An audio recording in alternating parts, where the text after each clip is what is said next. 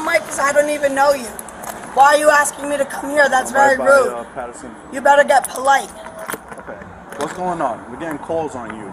Oh, I read the newspaper to my son out loud, and I threw a trash can, but it didn't hit anybody. Okay. I'll pay for the littering ticket. I just don't have the number on the account to pay the fine. At the grocery store? Or the I was never at a grocery store. The liquor store? I was never at a liquor store. You never took the bottle of wine, anything like that? I don't know who said that.